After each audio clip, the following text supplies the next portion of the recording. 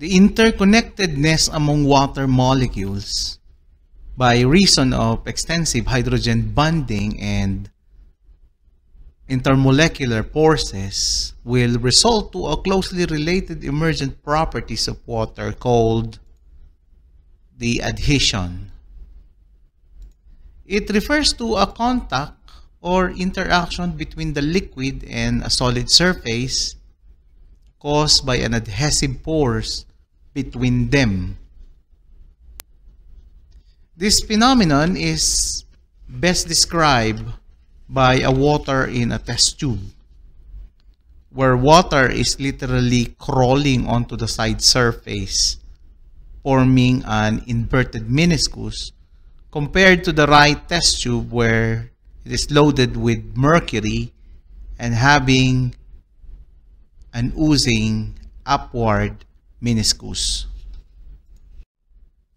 Interconnectedness among water molecules by reason of extensive hydrogen bonding and intermolecular forces will result to a related emergent property called cohesiveness. It refers to a forces that holds the molecule to stick and cling to one another together, thereby forming a rounded or spherical shaped water droplet.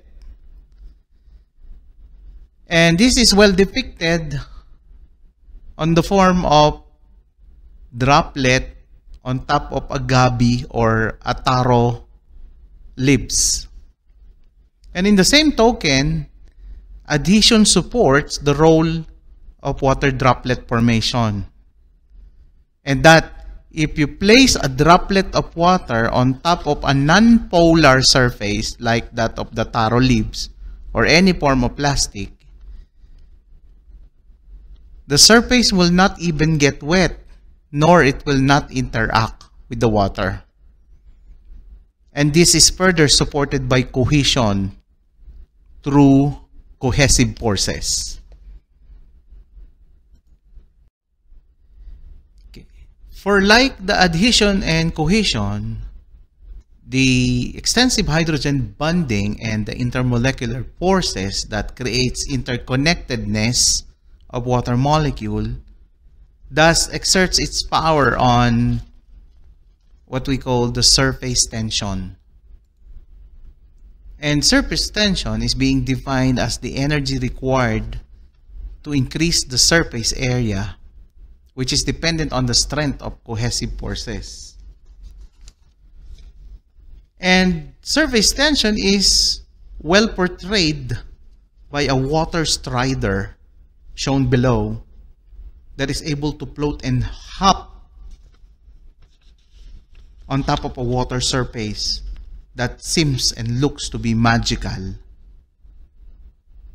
While the density of the water strider is higher than the density of water molecule. And by such, it is able to evade or escape its predator. This surface tension can be explained further because hydrogen bonding exerts a limited forces only. And this is for the interaction half the edge. And by this, molecule creates a flat-like cover to hop. And it can even carry a weight. Further, there is no cohesion nor adhesion that is taking place on the opposite water surface. And the same story happens when you throw a stone horizontally traversing the water surfaces. And that power is called surface tension. The concept of water is highly important to nurses. And these are for several reasons. The cell thrives in water. The fluid IV regulation to our patient. The fluid input and output monitoring. The pH regulation.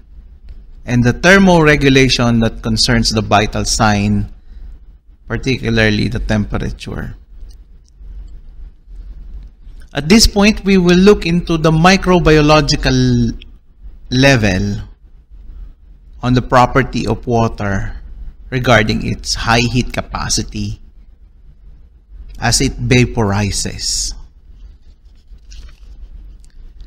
Under the normal body condition at 37 degrees centigrade, water is in a liquid form. That is, the water is wet and fluid. It is at this state where it is important for cell transport, for temperature regulation, metabolism, and body physiological activity.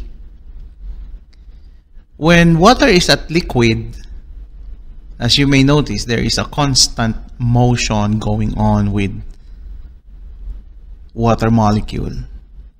They vibrate back and forth. They slide past each other. And they are in a disarranged form or pattern. Now, as we increase the temperature, let's put some fire. The hydrogen bond breaks. And now they move rapidly. Let's hit some more. Evaporation happens. They move farther apart until they escape.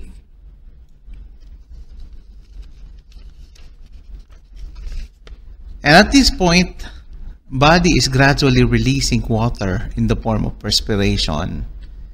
And when left uncontrolled, there will be several signs and symptoms of dehydration to occur.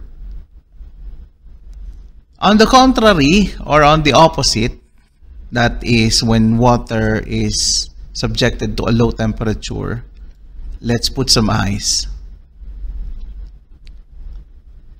The water is gradually freezing. The hydrogen bond is being formed, and they are now losing energy. They now tend to shrink. And they are now arranged in a pattern. They are now being packed closely, highly ordered.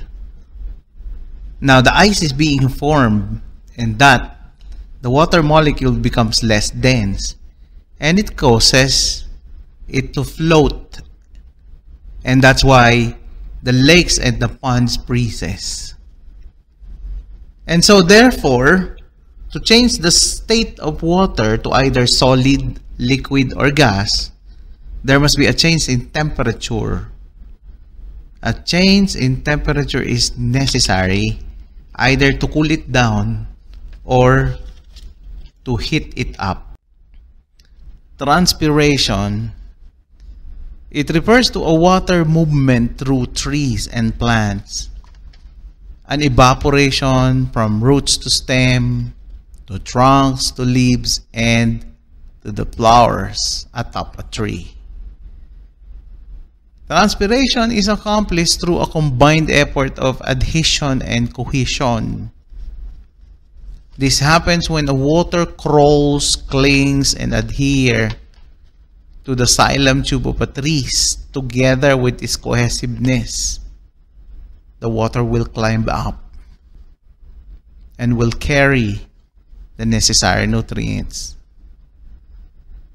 Transpiration is another odd and unique properties of water.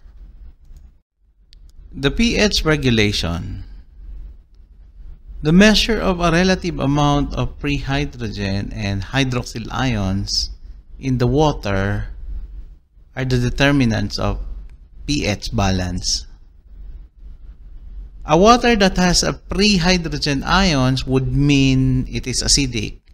However, a water with free hydroxyl ions would be equivalent to basic. Now, since pH can be affected by chemicals in the water, pH is an important indicator of water that is changing chemically. And there must be a balance between pH and water as illustrated by the clip below.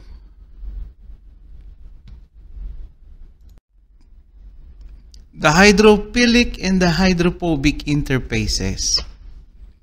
Hydrophobic nonpolar molecules will repel the water, or when a molecule is nonpolar, it is hydrophobic or water-hating.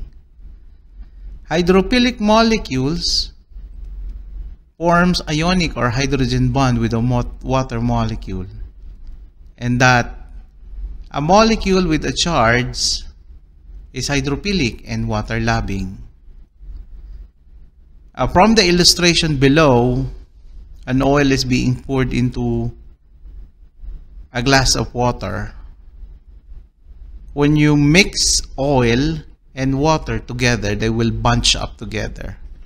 They will just form a two distinct layer, and they will create a condition as immiscible.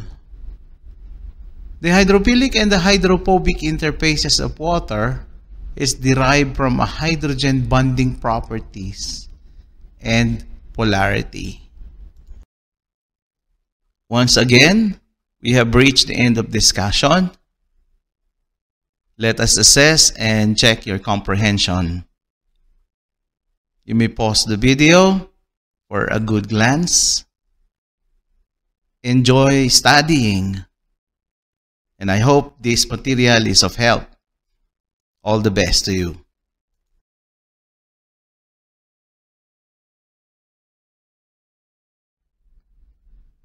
That's all, folks. This has been your Nurse Radiologico Guro saying thank you for watching and enjoy studying.